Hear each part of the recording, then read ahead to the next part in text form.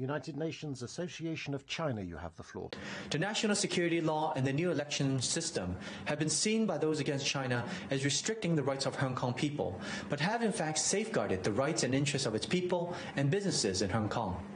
Hong Kong has moved from chaos to stability and is now on a new journey towards regaining prosperity and sound governance. In 2 weeks' time, Hong Kong will be celebrating its 25th anniversary of its handover back to our motherland and is now enjoying a Hong Kong-style capitalist democracy.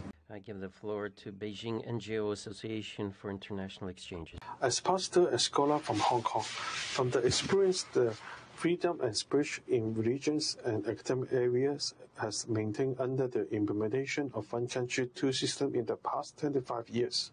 After the implementation of the national security law, the above-mentioned freedom has been more fully guaranteed. I give the floor to the representative of China Foundation for Poverty Alleviation. China has successfully eradicated domestic extreme poverty at the end of 2020, 10 years ahead of the time, making an example for other developing countries.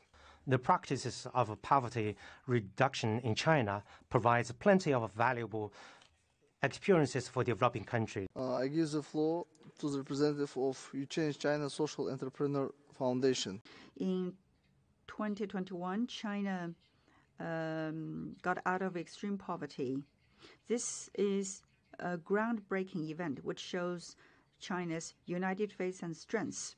Meanwhile, it encourages the global efforts to remove poverty.